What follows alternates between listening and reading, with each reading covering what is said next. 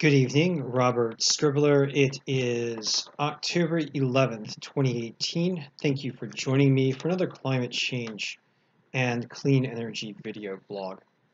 Now, for this segment, I am going to provide you with an update on Hurricane Michael, which is now a tropical storm centered over North Carolina and lashing North Carolina and Virginia with very heavy rain at this time. I'm also going to just provide you a bit of context with regards to the present hurricane season in the region of North America and the North Atlantic, which is still very active, as well as to provide some context regarding the recent hurricane strikes to the United States and to U.S. territories over the past 2 years during 2017 and 2018, all of which have occurred in a climate system that is now about 1.1 degrees Celsius hotter than the late 19th century average, which is used by IPCC as climatological baseline. But first, I'm going to go through a description of the impacts of Hurricane Michael and what has made Hurricane Michael so exceptional. And I'm going to play this video feed in the background, which is a video feed of Mexico Beach, which has been described as devastated by the storm. So I'm just going to go ahead and play this feed.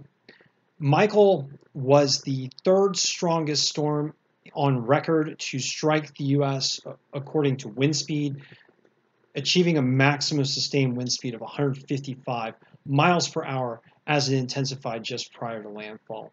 The storm was the second strongest storm on record at landfall, according to pressure, which measured 919 millibars at landfall. It's the strongest hurricane ever to strike the United States in October in our records. So far, we have a tragic loss of 6 lives due to the storm, and unfortunately, it is likely that this death toll will climb. The damages are likely to be in the billions, if not tens of billions of dollars of damage, as entire communities were destroyed by the storm.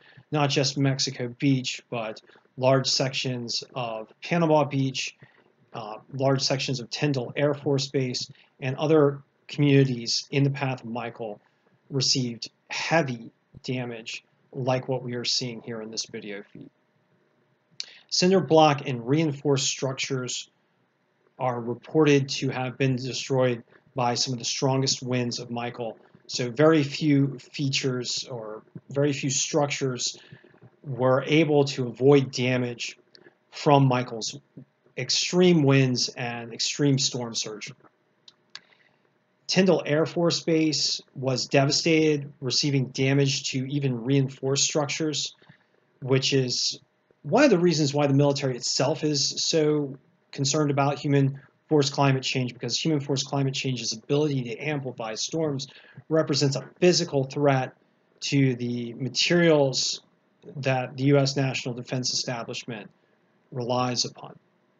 And presently, from Florida all the way through Virginia, 1 million are now without power.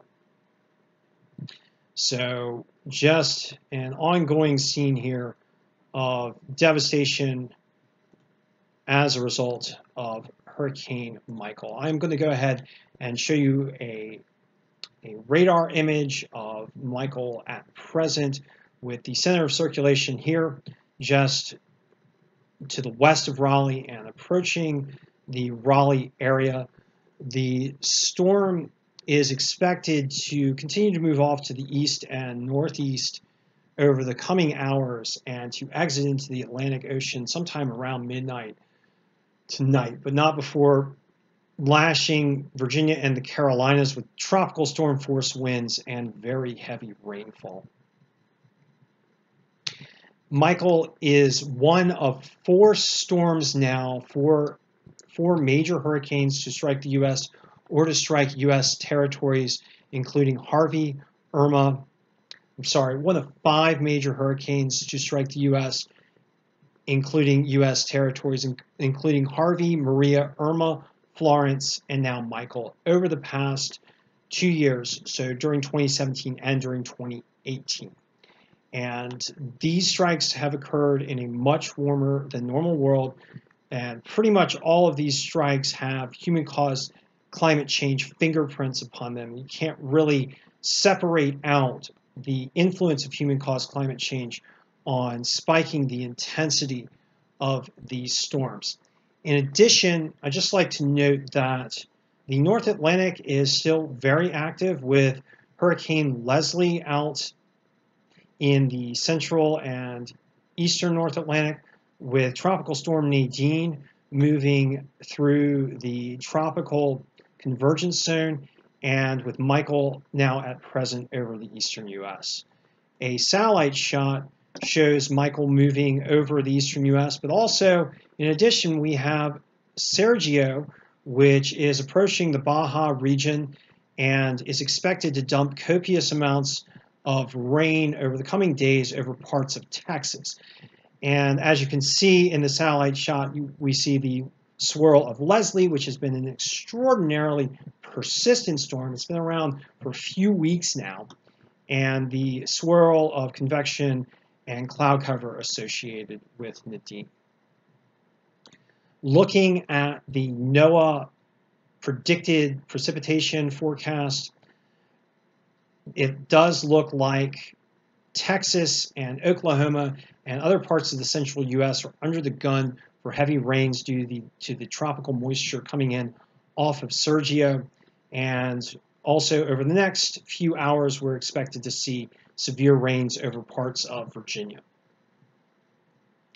I'd just like to again provide you with a look at sea surface temperatures, which have been such a key feature lending to the intensity of storms over the past 2 years, in particular near the United States, in the East Coast region, the Gulf Coast region, and parts of the West Coast.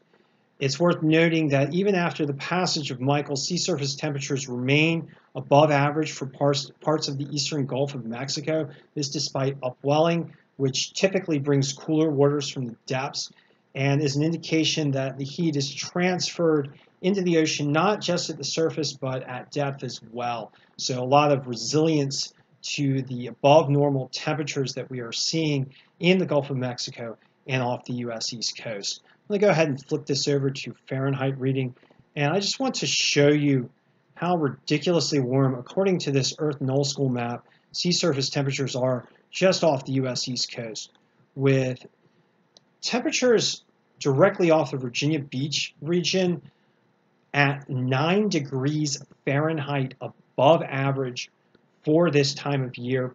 So there's still a lot of fuel for storms if they do form. In October, we traditionally tend to have less storms, but sea surfaces are so warm right now that there is a lot of fuel for storms if they do form. I'm going to go ahead and just switch over to sea surface temperatures so that we can look at some of these ocean surfaces, and again flip over to the Fahrenheit reading. So sea surface temperatures near 80 degrees just off the Virginia coast, and well into the 80s off the North Carolina, South Carolina, Georgia, and Florida coast. These temperatures off the southeast coast are comparable to those that we are seeing now in the Caribbean.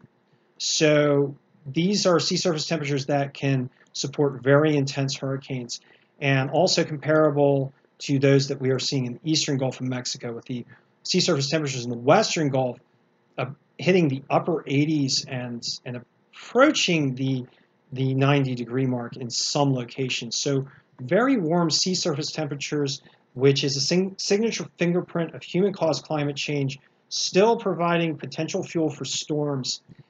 And it looks like we are not out of the woods yet for this hurricane season, even after this major strike, this record strike by Hurricane Michael. Thank you for joining me, and I'll be chatting with you soon.